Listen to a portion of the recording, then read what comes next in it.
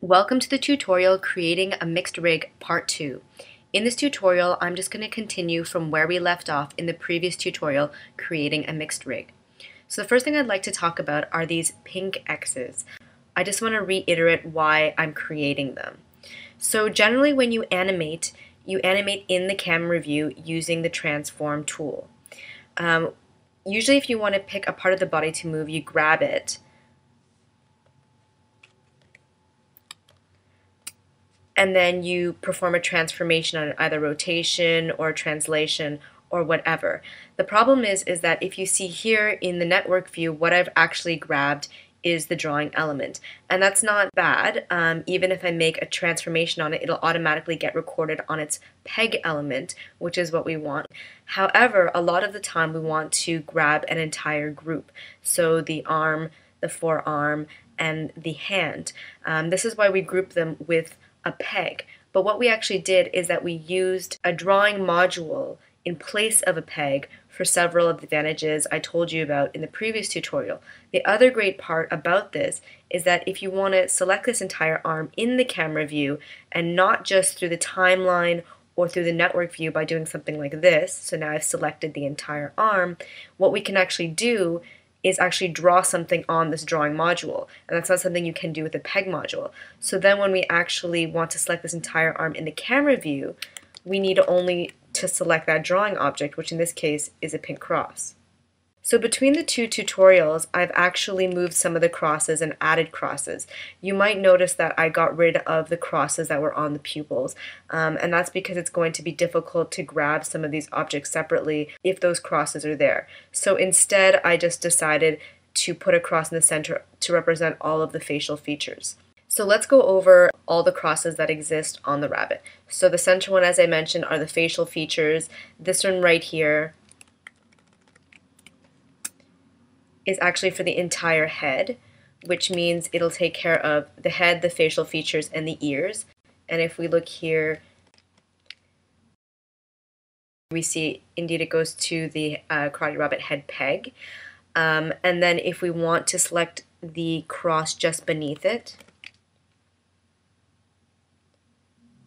so that X was drawn on the neck peg, which controls everything below it, which includes the head, the facial features, and the ears.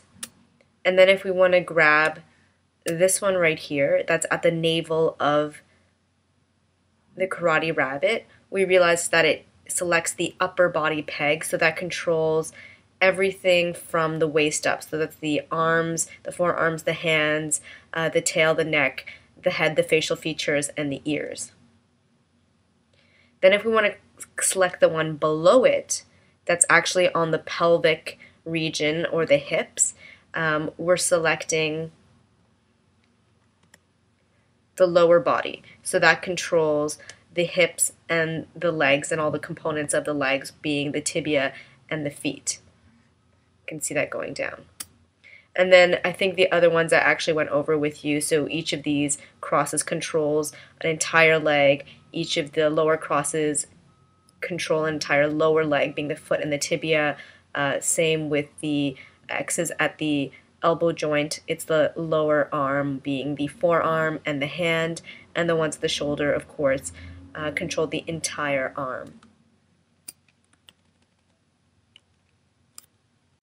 So one thing we didn't do in the previous tutorial is extend the exposure of these X's in the timeline. So I'm going to do that now. I know that for this view, the X should go up to the 8th frame. So I'm actually going to do two things. I'm going to just pull this so that we can see the names, and also I'm going to zoom in on the timeline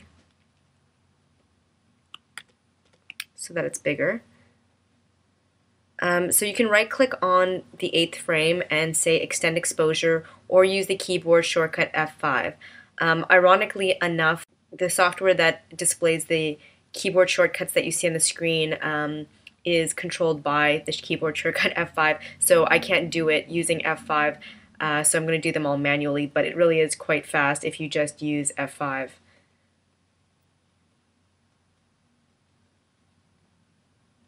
And actually what I should do is you can select several at the same time, and you can also extend the exposure like that, which is faster than doing one layer at a time.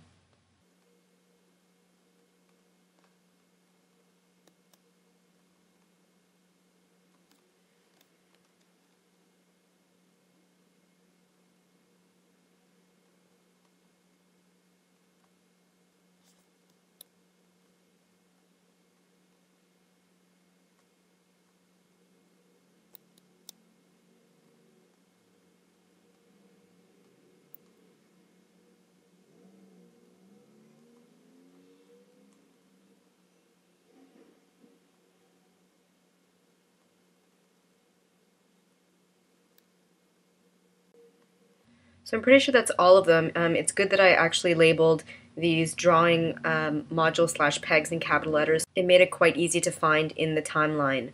The next thing that we need to do, which we didn't do, is to actually set the pivot for the two other views, because right now they're just set for the front view. And actually, I don't think I set all of the pivots with you. I showed you how to copy them from the drawing element layers, these blue layers, and then use a paste special to paste them onto these higher peg slash drawing module layers. But I didn't do them for all of them. So I might just quickly select them all so you can see, with the transform tool where they are.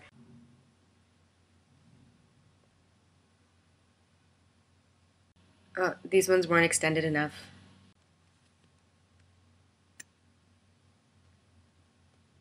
There we go. So if you look at the upper body peg, the pivot is exactly in the navel, and that is the pivot from the body that I copied it from. The neck pivot obviously comes from where the pivot was placed for the neck. The head pivot is on the chin and it's taken from the head. The facial features had no specific pivot that I was copying and pasting from. I actually tried to put equidistant from the eyebrows and the bottom of the mouth, so it includes the eyebrows, the eyes, the nose, and the mouth. So the torso is also from the body. So the pivot for the torso and the upper body were copied from the body element.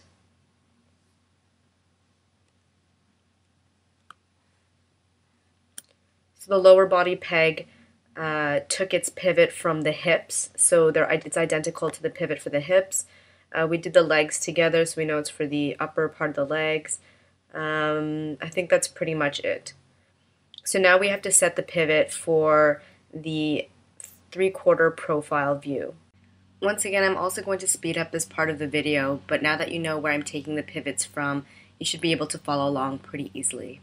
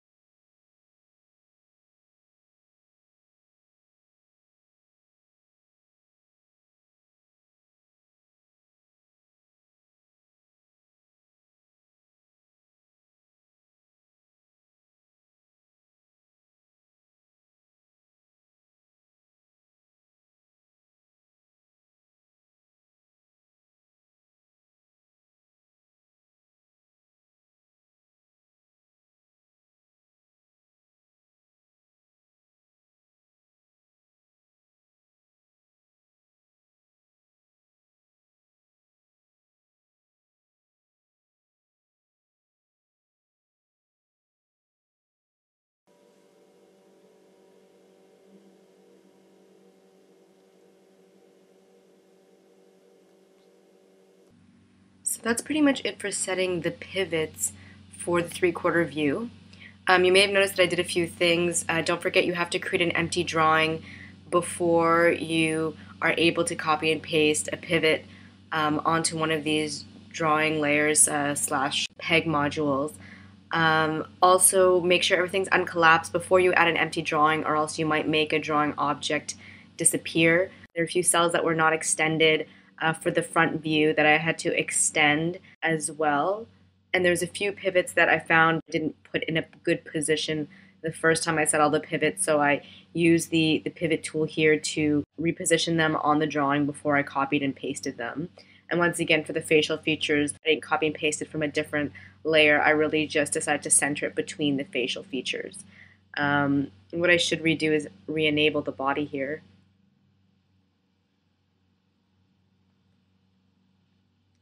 The last thing that we didn't set for the front view, actually I set it, but you didn't see me set it, was the pivot for the master peg. So I don't know if you remember, but whenever you're setting pivots on one of these green modules, so these peg modules, you can't use this pivot tool here. You have to use one of these 3 transformation tools from the advanced animation toolbar. And just to let you know as well, whenever you select anything with the transform tool, I don't know if this has confused anybody like that, this pivot is temporary, so it mimics the pivot that you set with the pivot tool, and you're able to see it using the transform tool. But if you move the pivot using the transform tool, you click off it, and then you click on it again, it's just going to go back to the position that you set with the actual pivot tool. So anyway, let's look at where I set the pivot for the master peg for the front view. And if you can see, it's somewhere between the lower legs and the hips. And once again, you have to use one of the tools here, such as the rotate tool. But once I've set my pivot, I don't know if you remember this, but I can't set it for different views. That's the reason that we were using these drawing modules instead of pegs, because then we can divide up these empty drawings that we put into different views. So once it's set, it's going to be in the same place for the 3/4 profile as well as the profile view. And in this case, it's not so bad. Sometimes it's quite offset, but this doesn't look too bad. So now what I'm going to do, so let me back up here a bit, is I'm going to add the pink X's to the 3/4 view, roughly where the pivots are, and then I'm going to extend this exposure for each of these drawing slash peg modules to another 8 frames, because if you remember, it goes for another 8 frames and then it switches to the profile view.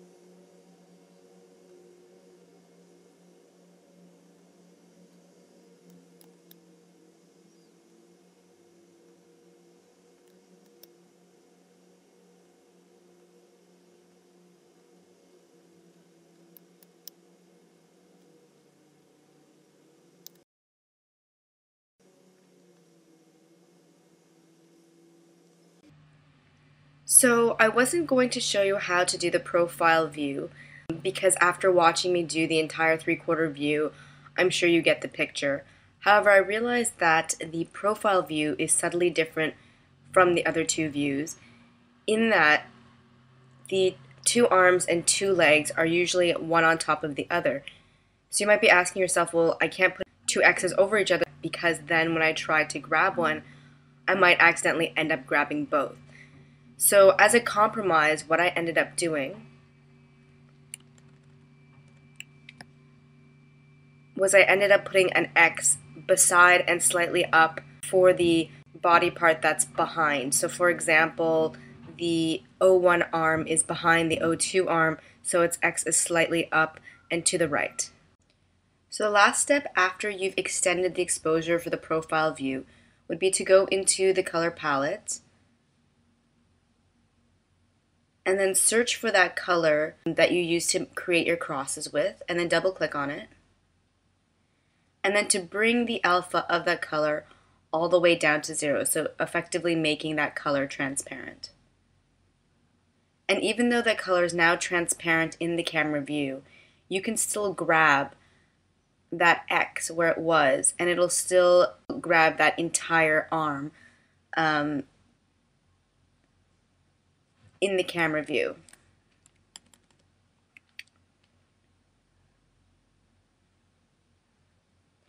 Like that. So that's it for the tutorial Creating a Mixed Rig Part 2. Stay tuned for the next tutorial, Creating Patches for the Elbows and Knees.